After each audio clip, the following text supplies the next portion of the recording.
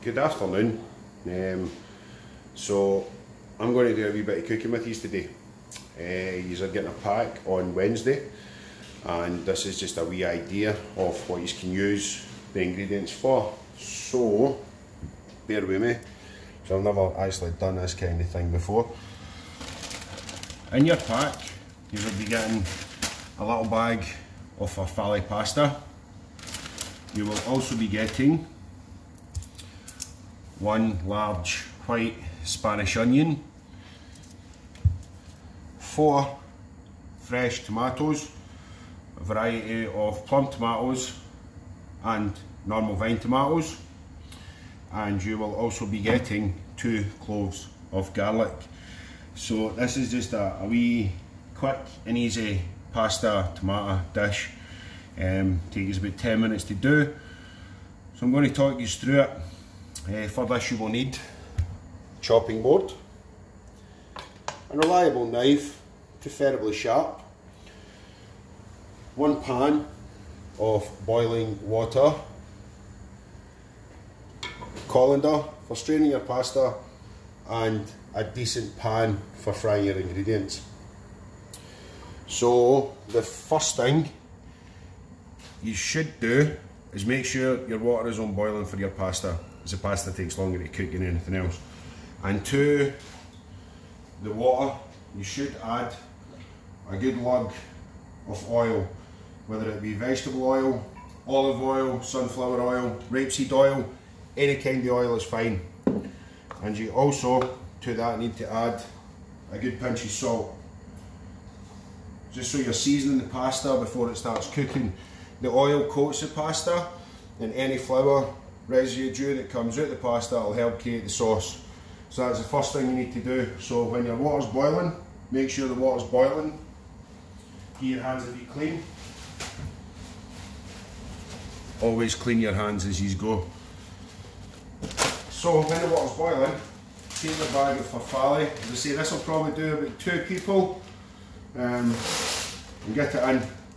So that is the first thing you need to do when you're doing this dish. Then you come to the tomatoes.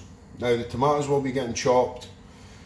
The best way to peel a tomato is put a score on the top, just a wee score, it doesn't need to be big, and then take your knife. Be careful, young people, if you are using knives, and adults. Take the root out. So do that with all your tomatoes. A little score along the top, and take the core out. I've already got 2 prepared here that I've done earlier. And then all you do is drop these in your pan of water for about 11 seconds. Have a bowl of cold water next to it. So this will help you take the skin off, it'll help peel them, it'll make it easier for chopping. So 10 seconds, maybe a bit longer depending on how firm the tomatoes are, but the tomatoes are quite ripe, so they won't take that long. This is what's known as blanching. I should do it. Refresh it in the cold water.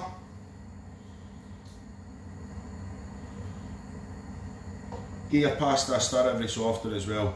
Makes things a bit easier. So let that water boil. As I say, the pasta will take about 7 to 8 minutes. Now what you need to do is drain the water off the tomatoes.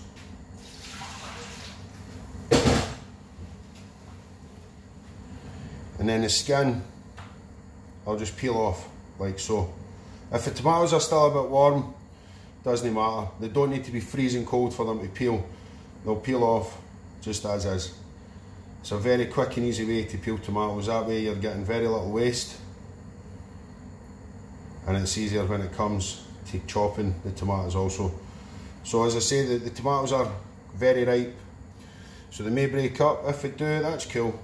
There's nothing lost in it. If the skin doesn't peel away, just drop them back in for another 5 or 10 seconds. But the skin should peel away relatively easily,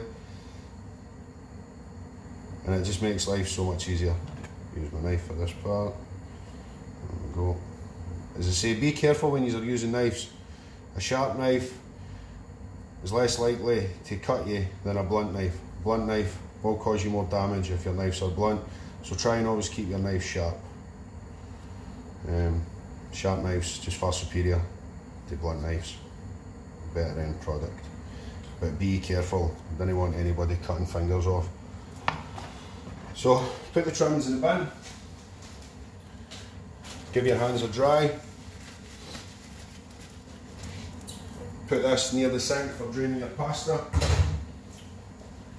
So with your tomatoes, all you want to do is chop them down. You need to tilt this. Sorry about this, I've never used any of these kind of things before, so please bear with me.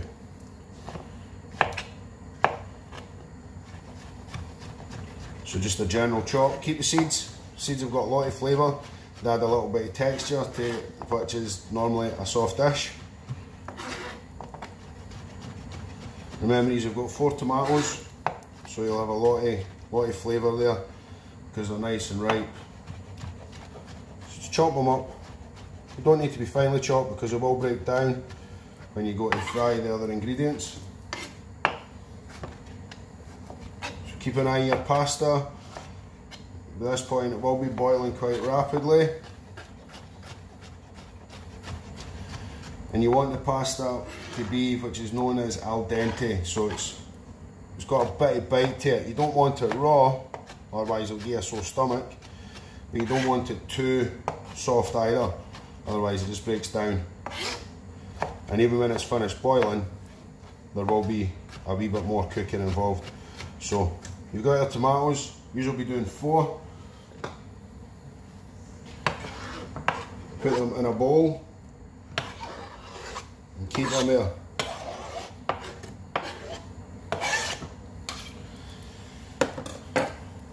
Voila. So next thing you want to do, try and always clean your board. Oh, one thing I would stress, try and put a damp piece of paper or a damp cloth under your board. Stops if you slip it. So next thing, these are all getting a big onion. Very straightforward to peel an onion. Take the root off, take the top off, cut it in half, peel at least 2 layers away, and you'll be left with a nice onion like so. Now it's up to you. I did dice 1/2 of the onion earlier. This time I'm just going to slice it. So watch your fingers when you are slicing.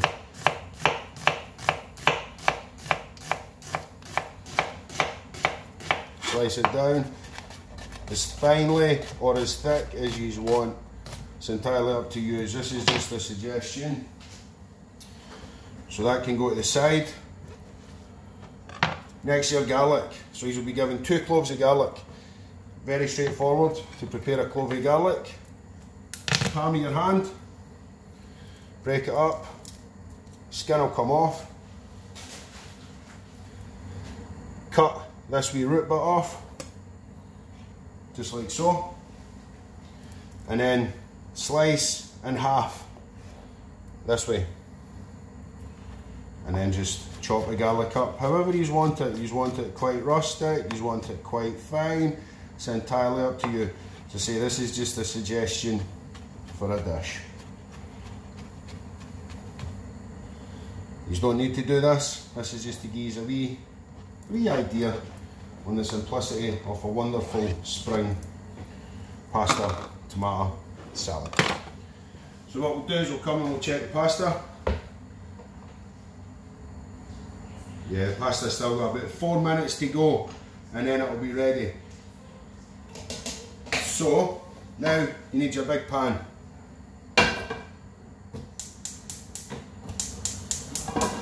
Put your pan on a relatively high heat.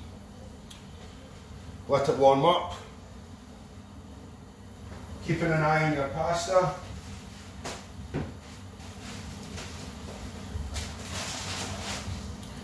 And then what you're doing, once the pan is hot enough, is you'll add a good lug of oil. Like I say, whether it's vegetable oil, sunflower oil, rapeseed oil, olive oil, any kind of oil you've got in the house, doesn't matter.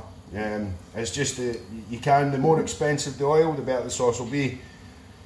But it's entirely at your discretion what you've got. So once the pan's hot, you need a good lug,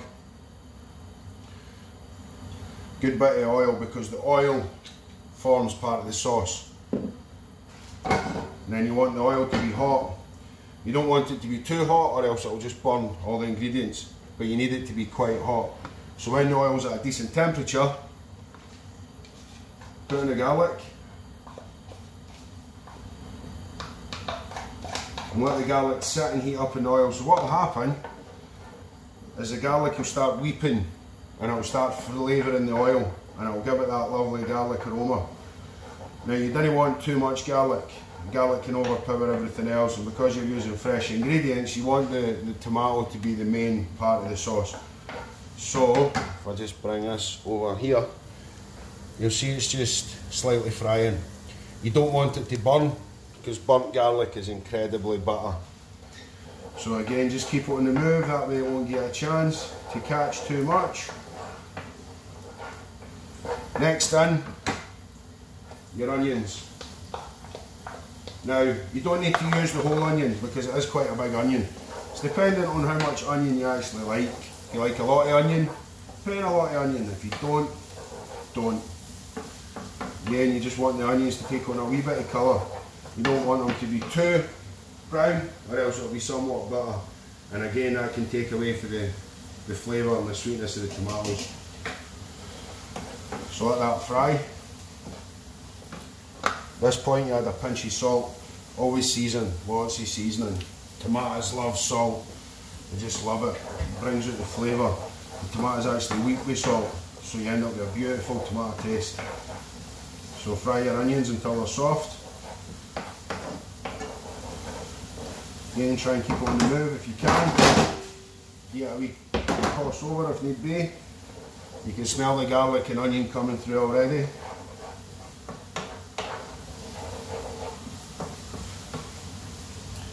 And then once that's fried down for about maybe 2 minutes, again without it burning, if it starts to burn, get the tomatoes straight in. And what will happen with the tomatoes will still have a bit of bite to them, but you'll see them starting to break down, and that will be the base for the sauce. And it'll get a lovely, fresh, vibrant zing. To this, if you do happen to have any dried herbs, I brought some dried basil, because fresh basil is very expensive. Fresh is better, but it's also expensive for what you get. You can use dry, but use it in a small quantity. You don't need to go mental with it, because the smallest amount just makes the most difference. So, as you'll see, the tomatoes are starting to weep. And the seeds are slowly softening. Just get that wee bit of texture. Tomatoes are still keeping their vibrant red colour. You don't want them to start discolouring, but that will start taking on the fresh taste of the tomatoes. Now, if you want, give it a little taste, check it for seasoning. You can add pepper to this. I choose not to add pepper because the pepper can be too bitter for the actual tomato. I prefer just a wee bit of salt. Salt and tomato work really well together, as does garlic and salt. So you're just cooking that down. Again, you don't want the tomatoes to go too far, you just want them to be soft. Now check the pasta. 1 minute on the pasta. Lovely jubbly. Now to this, I will add a little bit of flora. Butter's better. You just gives it a bit more richness. You don't want the butter too much butter because it will overpower and it'll become too rich. You just want a wee bit to give it that silky texture. The butter just infuses through and adds more flavour to it. Salted butter, unsalted, flora, whatever you've got in your fridge. So this is just slightly starting to over stew. So what we do, we turn the heat down.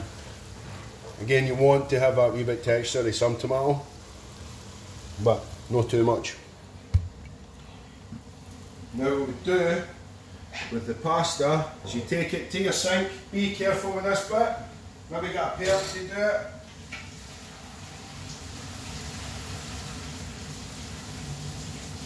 Drain the pasta.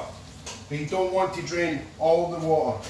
You still want there to be some water in it, because that water contains the flour and the seasoning of the pasta. Straight into the tomato, give it a little toss over, let it cook for maybe another minute or two.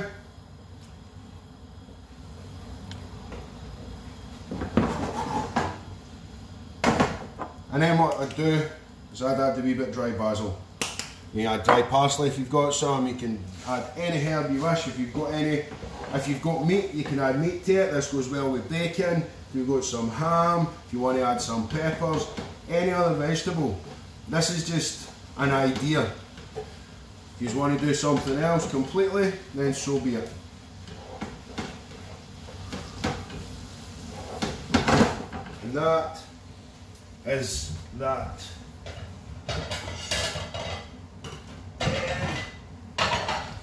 Grab a plate.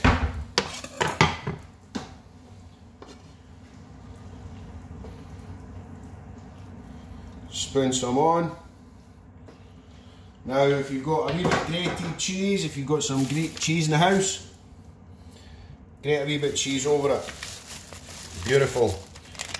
I had some Parmesan in the house. I don't know if I've got a grater in here. No, we don't. But you can grate some cheese over it. And that is it. Very simple, very tasty, and that doesn't take long to cook. So yeah, job done.